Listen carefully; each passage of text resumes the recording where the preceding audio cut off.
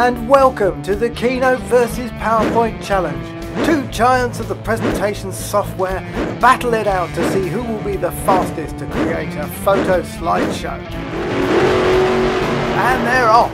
Keynote won the toss but chose the bottom left hand corner, both selecting their files. It's neck and neck as they drag and drop and... what's this? Keynote is twiddling thumbs. That's right, ladies and gentlemen, Keynote has finished and is twiddling thumbs. PowerPoint pushing hard now. Opening a selection window to view all the files as they're stacked one behind the other. Opening the animation pane. It can't be much longer. Keynote's still twiddling thumbs, selecting all the photos. Choosing an appearance. Choosing the fade. Is this it? No, we need to start on click. Are we finally ready? Here it is, ladies and gentlemen. Finally!